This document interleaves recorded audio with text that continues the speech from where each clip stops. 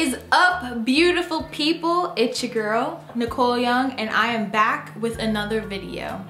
In today's video, we're going to be talking about part 1 of getting started from scratch, learning how to code. And that part is finding your path into coding.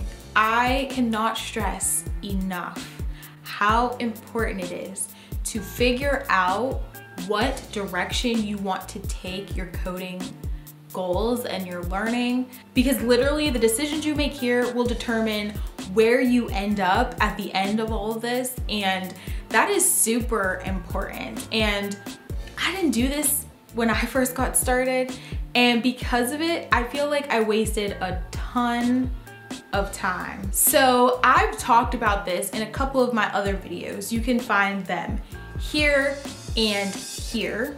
You have to start off by doing some research on what opportunities are out there, what types of jobs are out there for people who know how to code, and then make sure that you are doing your research on what types of resources and languages and tools that you need in order to be successful on that path.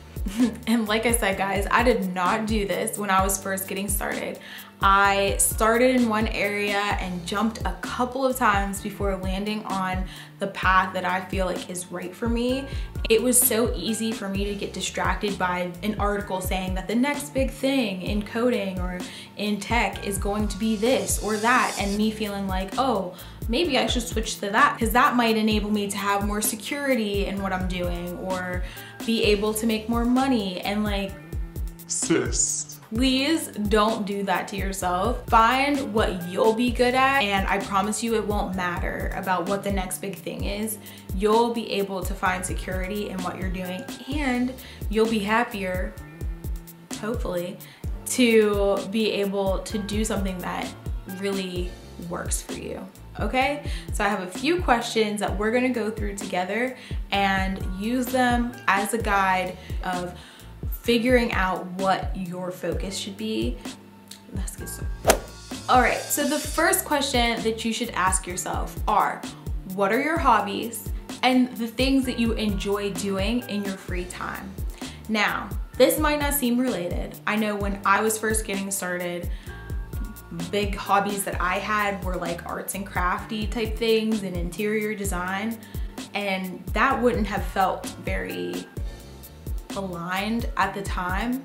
But I promise you, just write them down, figure out what your hobbies are, what things you spend the most time doing, and put it aside and think about it later. The second question that you should ask yourself is, what skills do I already have that can be enhanced with coding? The third question that you should ask yourself is, what projects or aspects of coding initially drew me to having the desire to start in the first place? And the final question I have for you is, especially if you are looking to have a career shift in your learning process, what does your ideal career look like? Make sure you're specific, whether you want to work in an office or not. Is the pay the most important thing, or is the whole lifestyle more important? Do you want more freedom?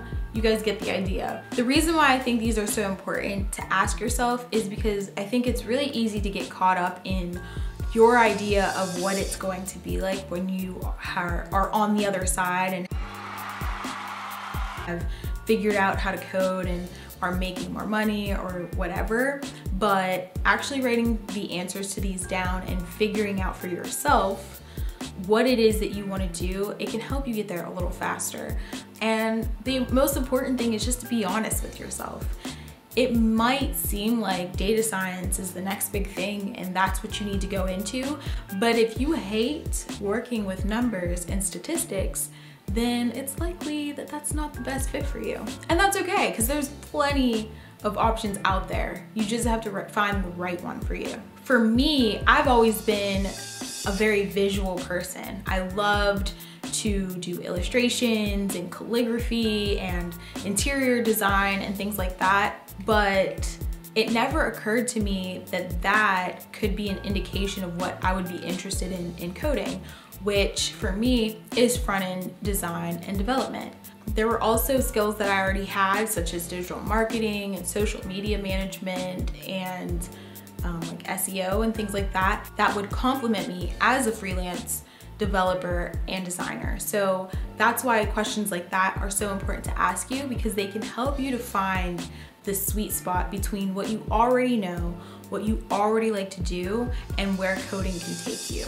The next video in this series is going to be about how to set great goals and a plan when you are teaching yourself how to code, because I know that one thing that can be really difficult is seeing real progress over time, and I have some methods that you can follow that will help you do just that. So make sure you are subscribed and hit that notification bell so that you don't miss that next video. Until the next one, I'll see you guys.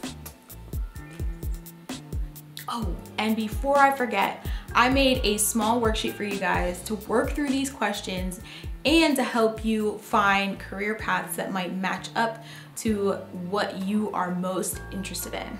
So check it out down in the description below. You can download it from my website. See you guys.